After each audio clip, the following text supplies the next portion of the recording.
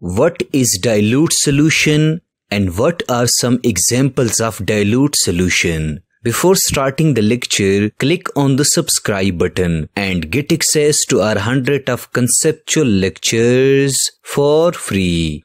Now, what is dilute solution?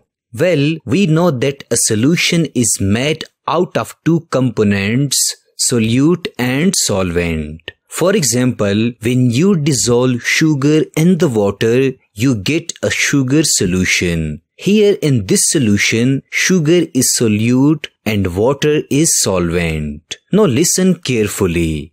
A solution which contains small amount of solute dissolved in the solvent is called dilute solution. Let me repeat it.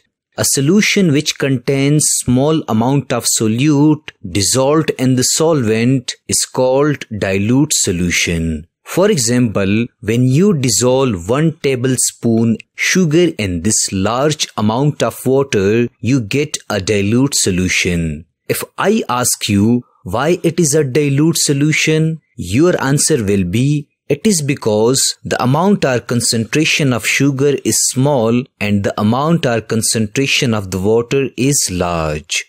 Now, what are some examples of dilute solutions? Well, the best example of dilute solution is the vinegar we use at our homes.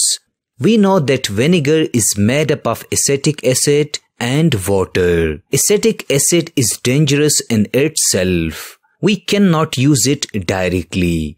So to reduce its effects, we dissolve small amount of acetic acid and large amount of water in order to make it a dilute solution, commonly known as a vinegar. Secondly, seawater is an example of dilute solution because it contains small amount of salt as a solute and large amount of water as a solvent. Thirdly, paints are the example of dilute solution because a small amount of paints as a solute is dissolved in large amount of solvents like petroleum. Thus remember that a dilute solution is a one that has only a little solute dissolved in a certain amount of solvent. Also, you must know that what is considered to be a dilute solution. Well, a solution in which there is relatively small amount of solute and large amount of solvent is considered a dilute solution.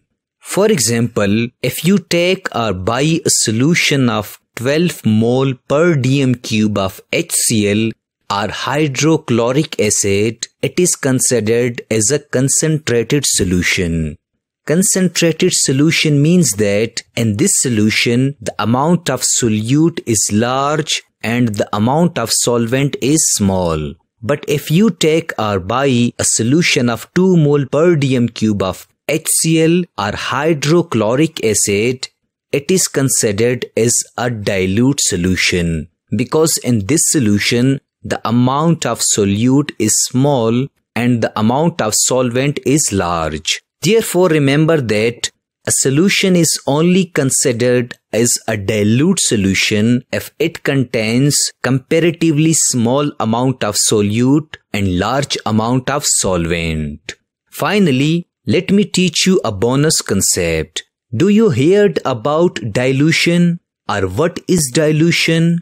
Well, the process of decreasing the concentration or amount of solute in a solution is called dilution. For example, consider a salt and water solution. Let the amount or concentration of solute or salt in this solution is 20 grams and the amount or concentration of solvent in this solution is 100 ml or 100 grams.